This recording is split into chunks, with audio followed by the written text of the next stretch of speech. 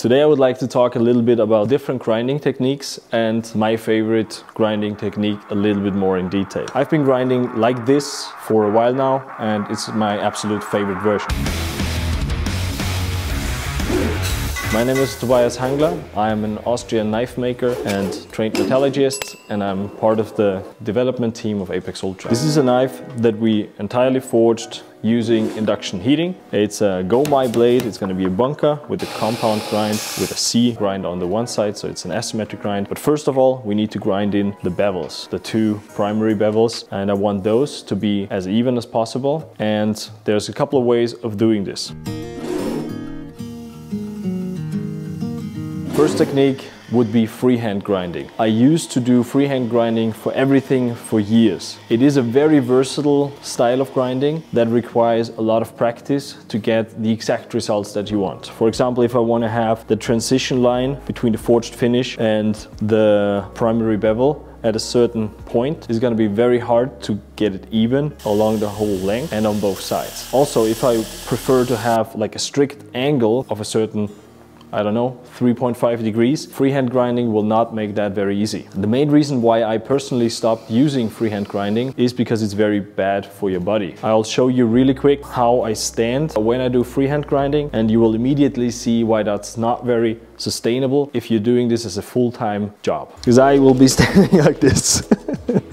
So when you're freehand grinding, it's very important that you eliminate as much vibrations and wiggle room and get as sturdy of a grip as you can. So you will want to have your elbows and your hands as close to your body as you can, and you will work very close to the grinder. That means that I have a very unnatural position, that I will basically have to crunch my neck all the way down so I see what I'm doing, and then I can guide the knife. Also, I have to support the knife against the moving belt. The belt is moving downwards and I constantly have to keep it up. So actually I have my fingers very close to the spine of the knife, because basically I want to apply a pressure here that keep it at the same time from moving up, and you can get really nice results, and you're very flexible with the grind. You can just switch sides, you can make it convex and all that, or grind vertically. But I've ground off my fingertips over and over again, and I got back problems, finger problems, especially as I'm always doing wet grinding. So in the winter time, it's 4 degrees in the workshop. I'm standing here like this. It's not fun.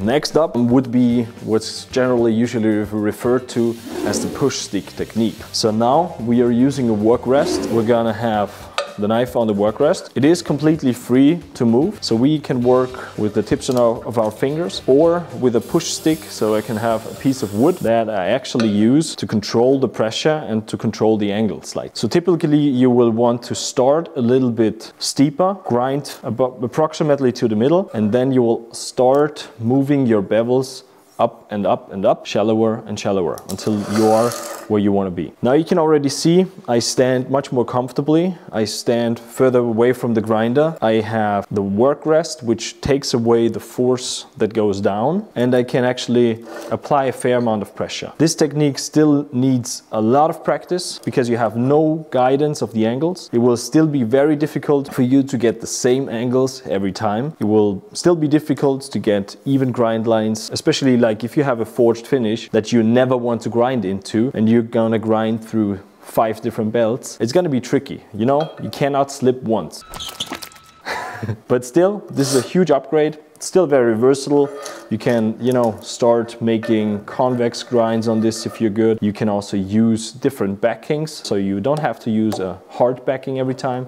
You can use radiant platens, or personally I also like to use a sheet of leather in between the belt grinder and the steel. If I move to higher grits, that way I get a nice convex grind very easily. So that's one of these pieces of leather. It's just 5mm cowhide. I'll just remove the table, slide this in here, and I'm good to go. I don't usually do this on the rough grinding. I usually start at around 120 grit to put in the leather, so I get slight convexity and I get a very nice even surface finish. I only recommend this if you do wet or mist grinding, otherwise it's gonna heat up the leather very fast and it's probably gonna burn. I never tried, but I assume it will.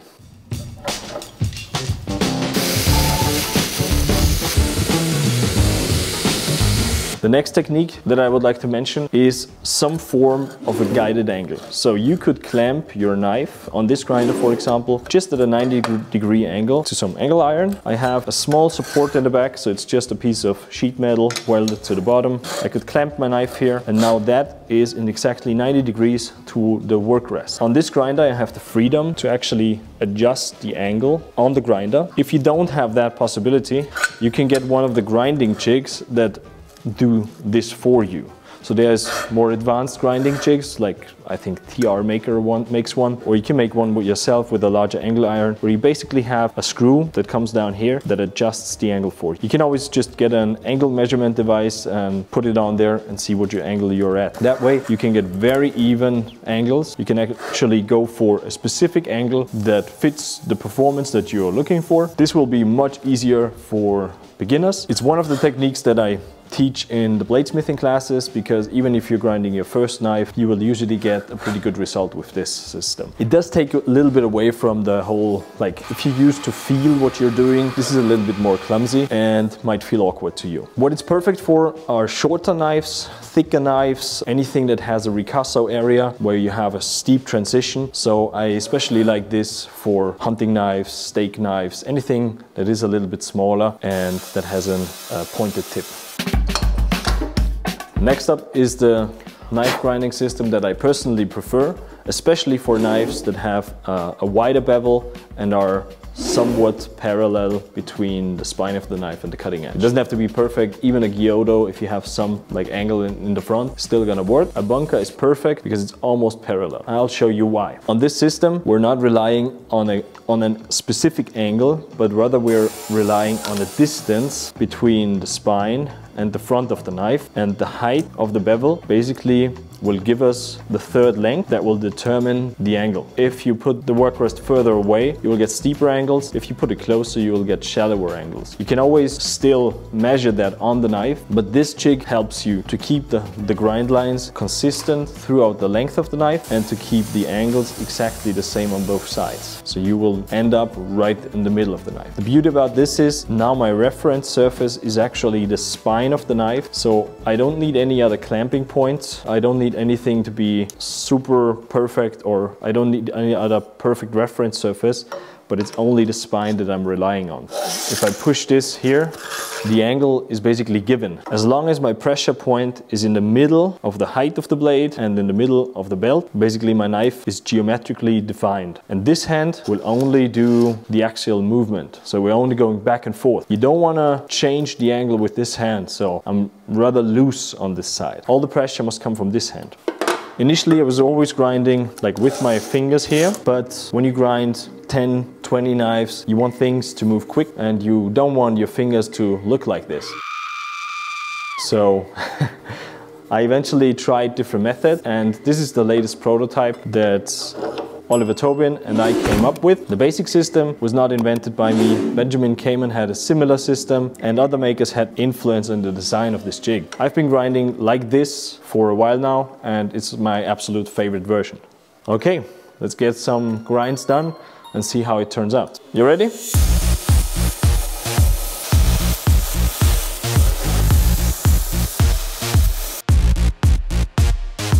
Anytime you're grinding, there's gonna be a whole lot of dust in the air. So be sure to wear all your personal protective equipment, especially also your dust mask. I'm very careful with this. I also have air filtration systems, but you cannot eliminate all the fine dust, so definitely wear a respirator. For the sake of this video, and as I have to explain a lot, I will leave this aside for now. But even when wet grinding, there is actually a considerable amount of fine dust in the air. So be aware of that. It's not good for you. So this is as heat treated. I already have some bevels on there. We're gonna grind this now to approximately 0.2 millimeters behind the edge on the first belt.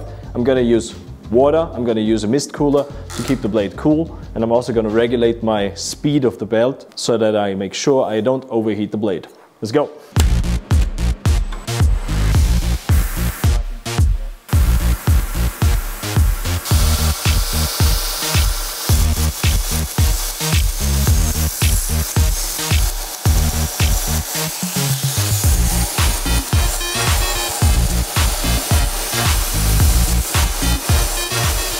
As I progress in grinding, I always start a little bit sturdier, a little bit steeper of an angle that I want to, and then I make tiny steps and adjust the distance between the belt and this step here to move closer and get my grinds to where I want it. I've just been grinding around 30 seconds each side, so around 1 minute total time, and I came down from the heat treatment geometry of 0.7 to approximately 0.4 millimeters here, and we'll just take it down a little bit further, make sure I'm even, make sure I have the nickel line coming out on both sides, and then we move up the grits.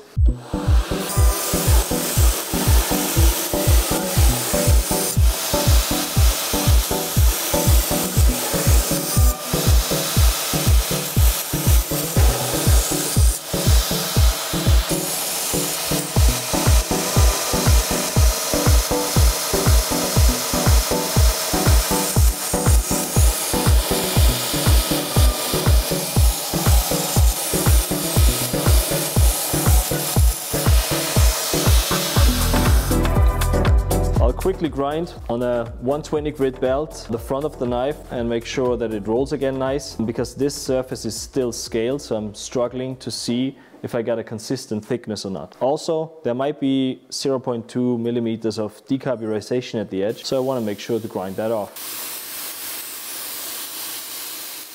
As I progress in grinding, I always start a little bit sturdier, a little bit steeper of an angle that I want to, and then I just make tiny steps and adjust the distance between the belt and this step here to move closer and get my grinds to where I want it. I've approximately ground for 1 minute and I'm already almost at the thickness. At the end of each grit, try to go lower on the pressure and make even strokes all along the blade, so you don't have any... Is my phone ringing? Shit. At the end of each grit, try to reduce the pressure, make long even strokes, so your deepest scratches are just a little bit less deep. Now I get an even thickness all around the edge. I'm right where I want to be, and I'm going to switch to the next grit.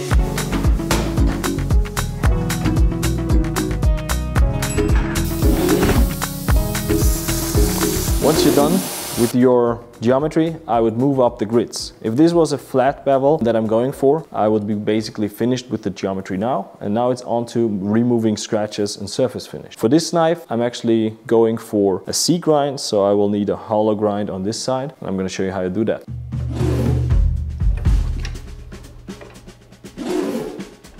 Got a rusty screw there.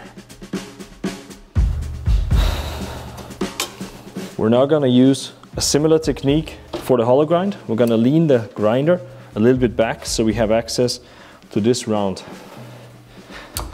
Now, our reference surface for the hollow grind is actually the cutting edge. So now we're referencing off this cutting edge, as we want the S grinds to run parallel to this line. So now, with the edge down, here we have a little step again that's going to prevent us from going too far. Make sure that's clean, and then we're just going to tilt the knife towards the contact wheel. It's important now that our pressure point is in the right position. If we move up too far, the knife is not defined anymore geometrically. So the pressure point must be very low. You can also use a piece of wood in there, and you need to make sure that your contacts of the cutting edge is right in the middle of the belt. So I'm gonna do a compound grind. I leave this side untouched for now, and I only want this part of the knife with a hollow. Let's go.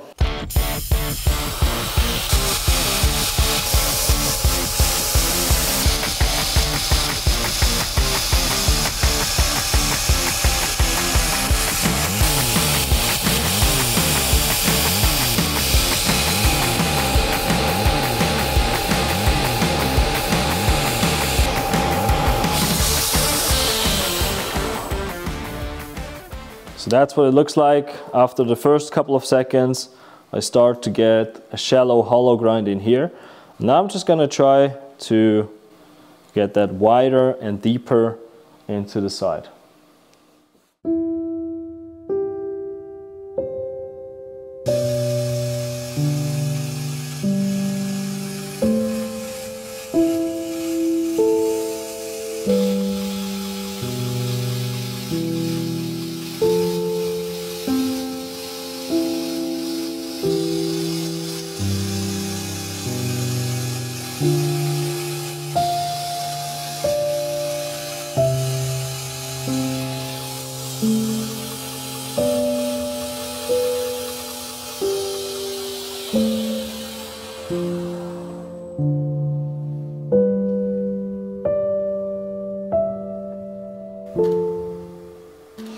So you can imagine we'll go deeper and deeper, and we'll finish up these bevels with finer and finer grits of the grinding belt, but the technique is always the same.